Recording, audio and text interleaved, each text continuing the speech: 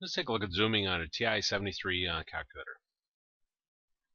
And we're going to start with this one. Y is equal to x squared minus 5x plus 6. So I'll press my y equals, press my clear, and then I got my x squared.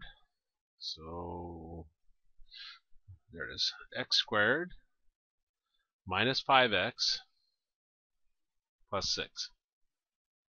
I'll press graph. Now my zoom is already screwed up, so I'm going to show you how to fix it to begin with. So I do zoom, and then you would choose Z standard. So I do 6. This gives us our standard viewing window. Well, I'm going to show zoom in. So if I do zoom, you see the second one is zoom in. So I press, I can either down arrow to it and press enter on it, or I can press the numbers in front of it and press the 2. Now this is waiting for us to position our cursor where we want to zoom in at. So I do my right arrow key to move it over right here. Let me do an up arrow a little bit. And that's what the cursor looks like. Now once you get it to where you want to zoom in at, you press enter. And that'll be your new center. Now it's still in zoom in mode, so if I press enter one more time, you see it zooms in again. Now you should wait till it comes back before you press enter or do anything. So I'm going to try to get it to hang up. So do enter, and I'll press enter again. Now see the 4 little dots that's going in the upper right hand corner? That's gone off to Never Never Land. That's not coming back. To get it to kick out of that, you just press enter one more time. And again, that'll occur when you get impatient. You start pressing enter too fast. Well, I've zoomed in so much now I can't see anything. To set it again back to your standard viewing window, you do zoom, and you choose 6, Z standard. So that was zooming in. Let's look at zoom box. If I press zoom, the first one says Z box. So if I press enter on it, if I do an up arrow and left arrow, you'll see my cursor. We're going to put this in the upper left hand corner of the box we want to draw. And that's good right there. So press enter. You want to make sure you only press enter one time there. Now I'm pressing the right arrow key over and over, but you could hold down on it to have it very quickly go over.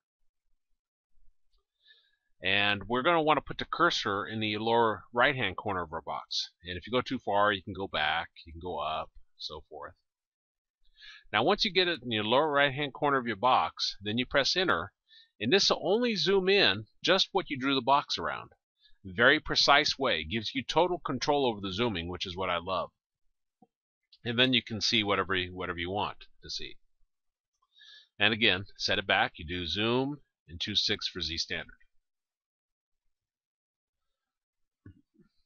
Okay, let's take a look at our second one here. Y is equal to x squared minus 400. And if I press y equals, press clear, I'm going to have my x squared minus 400. And then I'll press graph. And we don't see anything. We're going to take a look at zoom out now. So if I do zoom and choose the third one, so the 3 for the zoom out. Now again, it's not doing anything. It's waiting for us to position the cursor where we want the new center to be, and the origin's fine. So I'll just go ahead and press enter one time, and then it zooms out by 1 factor. Now, if I kept pressing enter, it'd zoom out, keeps zooming out. At this point, I could change to a different zoom. I could choose zoom and choose Z box. And let's say I'm just interested in the x-intercepts, where my graph is crossing the x-axis. So I move it right here, press enter one time, and then move it down and move it to the right. I'll hold down on this. Again, I'm drawing a box around just where the x-intercepts is, so I can see more about those. So get those there, and then once you get that, you press enter, and again, it zooms in just on that part. To set it back, zoom, and then Z standard again. Okay, last thing I want to show you is window. And this is where you can set your own window settings. So you see it goes from -10 to 10, and then x scales 1.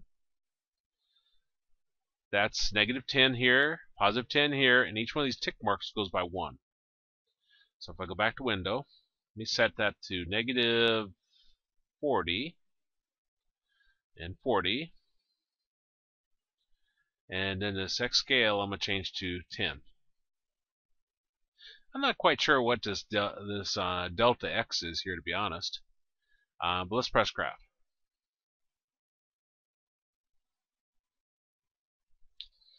And go to my window settings. What did I do?